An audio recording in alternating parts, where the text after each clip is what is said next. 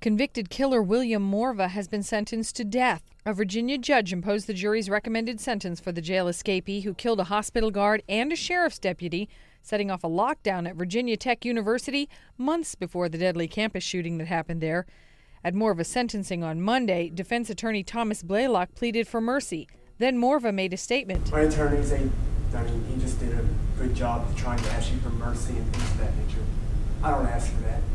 Because to be quite honest, I think that there are very few people in this whole courtroom who even know what that word means. That prompted an angry outburst from the wife of one of his victims, who shouted that Morva showed no mercy when killing her husband. I can't fight.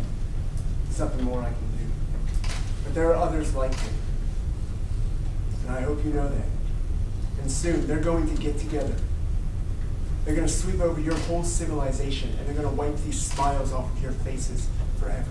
Morva overpowered a sheriff's deputy at a hospital where he had been taken for treatment in August 2006, and he used the deputy's pistol to shoot a security guard. Then a day later, he shot a sheriff's deputy near the Virginia Tech campus. Judge Grubbs set the execution date for October 21st, but Morva has an automatic appeal. Judy Boysha, The Associated Press.